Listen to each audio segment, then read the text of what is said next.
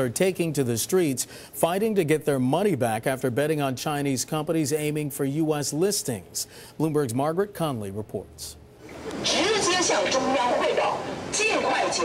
Give me back my blood and sweat money, the sign reads. Another calls for a public hearing. One man has attempted suicide. These are the pleas of outraged Chinese investors who say they have been scammed. It doesn't take long for the police to shut them down. Retired factory worker Lu Yafeng shows us ads used to lure in her and as many as 500,000 Chinese. I was cheated of nearly $19,000, and that is all I have. As a disabled person in such a society, I don't make much money. Chinese investors bet their life savings on companies with the promise of U.S. listings. Some of the same companies that later cost U.S. investors billions of dollars. Companies gained stock market listings abroad and lost value. Because of reverse merger rules, they weren't subject to the same level of scrutiny that might have warmed off investors.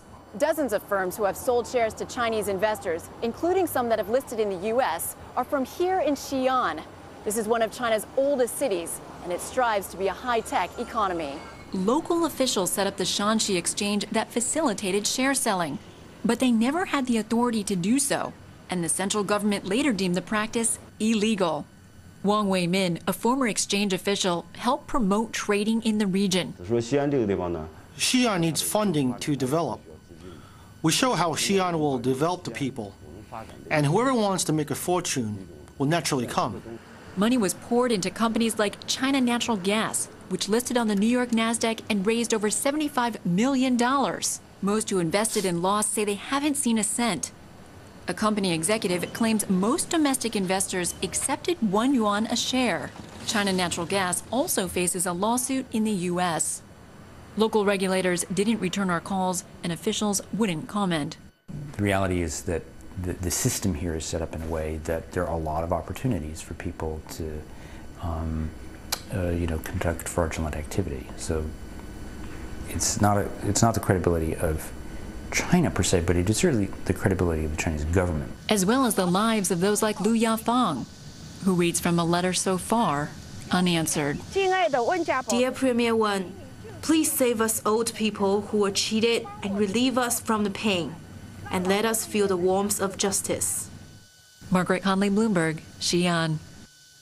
For more on investing in China, let's bring in Kevin Pollack, Managing Director at Paragon Capital, an investment firm that's focused on China and based here in New York City. Also joining me from the newsroom is my colleague Zahra Burton. Thank you both. Kevin, you just watched that report by my colleague Margaret Conley. Why aren't reverse merger rules in China more stringent? And I should say that earlier this month, concerns about reverse mergers prompted the NYSE Euronext to file with the SEC plans to tighten the listing requirements for reverse merger companies following allegations of accounting fraud. Well, let me start by saying that it's terrible what happened to these investors. And essentially, promoters that were unscrupulous sold them stock in private companies and promised them that they were going to go public in the U.S. and they're going to make lots of money. And that didn't materialize for them.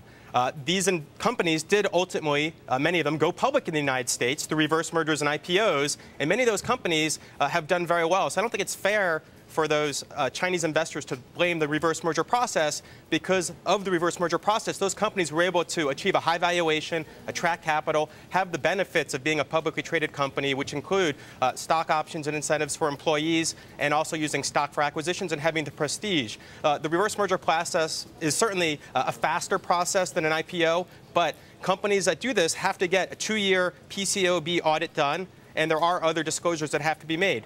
The key is diligence has to be done. Yeah. Kevin, it's Zahra Burton here in the newsroom. And I just want to follow up on what you said. Maybe some of these Chinese investors who are blaming reverse mergers for some of their losses, U.S. investors would maybe agree, some U.S. investors would agree with those Chinese investors as well. What is the SEC's role in all this? We know that they're working with Chinese regulators to rein in some of the unscrupulous practices. But what does the SEC need to do to limit losses for U.S. investors who are interested in China, but clearly don't want to be investing in a sham company. Yeah, the key here is disclosure and transparency by companies. And I believe a lot of these companies have stepped it up and improved their transparency and disclosure to investors. That's the real concern here, is making sure these companies are giving full information and that there aren't issues that investors should know about. So it is good that companies are now required to... Yeah, but Kevin, can I just ask you this? Yes. You're talking about disclosure, and in a lot of cases, maybe they did disclose. But let's face it, some of these same exact companies have operations over in China. If they fail the U.S. investor doesn't have the ability to necessarily recover some of their losses because some of these Chinese assets are abroad and not here. Well, it's critical to do diligence on these companies, and I think there's still some tremendous opportunities for investors right now for various reasons. If there is an issue where there's a problem at a company, it is possible to get a recovery. I have seen that happen before, but the key is to do good diligence from the start, know who you're dealing with, and not every investor is best suited to do that. And unfortunately, these investors didn't have the information or the ability to do the level of diligence that was required, and they were hurt because they weren't able to sell out. And that had nothing to do with the reverse merger process. That was more about Chinese government rules, these dubious promoters, and some of the parties involved in these deals. And Kevin, speaking of due diligence, you are in favor of that so-called seasoning period so the public can receive assurances that a company's operations and financial reporting are reliable. What are the pluses and minuses of a seasoning period, and should it be discussed when U.S. and Chinese regulators meet in Washington this fall? I think it should be discussed when regulators meet.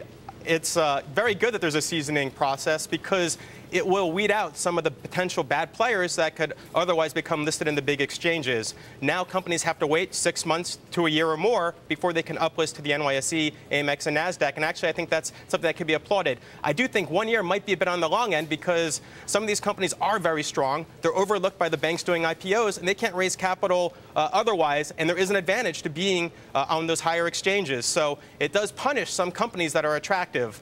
Kevin, Zahra here again. You know, when I've covered a number of these companies that have come out with maybe some accounting problems, you and I have spoken many times. This week we were speaking about Tudo. This is one of those companies that you said that you did not invest in. It was a Chinese IPO. It came out and immediately fell on the NASDAQ. The question I have for you is, when does it become more feasible to start investing again in Chinese-based companies? Because as you pointed out to me, there was Renren, there was China Dang Dang, all these companies that came out, and yes, they were applauded at first, but then they just went down. Yes, I'm a big China bull, and where else you can get growth of 8 or 9% per year? So I think China is the place to be. I am, however, a bear on the internet IPOs of Chinese companies. They've performed terribly. Most of them are down more than 10%. I think the real opportunity today is the smaller cap Chinese companies. These are trading at ridiculously low valuations due to short seller attacks, negativity in the media. There have been a few select frauds as well. So they can be picked up for attractive prices. And even more importantly, there's a great catalyst for buying those stocks today because private equity firms are stepping up in 2 different ways. Some private equity firms are making investments at a premium into these companies. Like Morgan Stanley just made an investment of $100 million into China XD Plastics. And in addition, other private equity firms are making bids to buy out these companies. They're trading at such ridiculously low multiples, it makes sense to take them private, grow them, and take them public elsewhere at a much higher valuation. And that actually was the case with China Natural Gas, one of the companies mentioned today.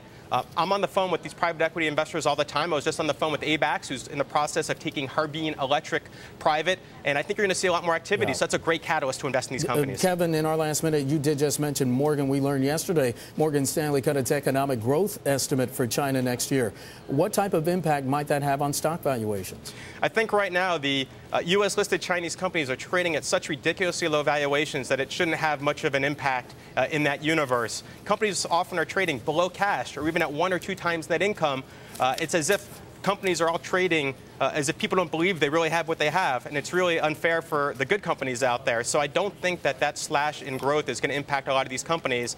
However, I think these companies can benefit from private equity firms giving them injections of capital to grow, and that's something I've been helping companies accomplish and improve their corporate governance so they can attract that capital. Kevin Pollack, Managing Director of Paragon Capital, and my colleague Zahra Burton joining me as well. Thank you both.